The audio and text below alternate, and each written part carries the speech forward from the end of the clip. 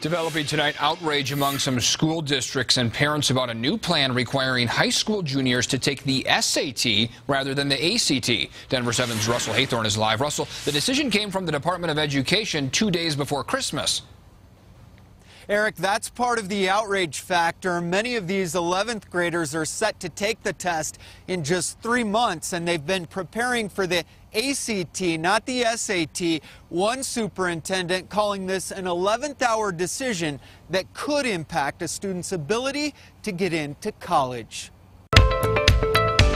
For 14 years, high school juniors in Colorado have been required to take the ACT exam in preparation for college. Now you can take a full SAT or PSAT. But the Colorado Department of Education is changing that requirement, now switching to the SAT exam. What it's like is trying to change the tire while the car is moving. Cherry Creek is among the most vocal districts lashing out at that decision. Superintendent Harry Bull sent this letter to parents today stating the CDE's decision is troubling and will be a disadvantage to all students. But I know around here the colleges that at least that we applied for all looked at ACT first. Zan Hammond has an 11th grade daughter at Creek and another daughter at the University of Kansas. We gave them SAT scores, but everything seemed to apply to the ACT when they were pulling information about scholarships and money. In response to a barrage of concerns, the Department of Ed is now backing off and working on what it calls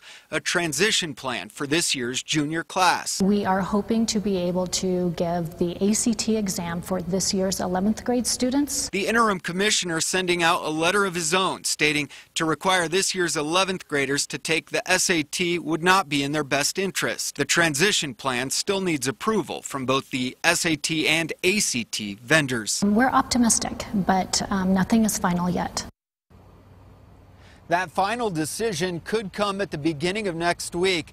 The 15-member committee made this change after a new state law required them to put the test out for bid. Much more to come on this. For now, we're live at Denver West High School. Russell Hawthorn, Denver 7. Thanks, Russell. So what are the differences between the two tests, the ACT and SAT? The Princeton Review says it all depends on what your student's best abilities are. The SAT has more sections, 10 in all, in critical reading, math, and writing. Schools will most likely look at your scores in each subject. The ACT includes science, which is not included in the other test, and is more of a big picture exam. So schools will probably look at your overall score.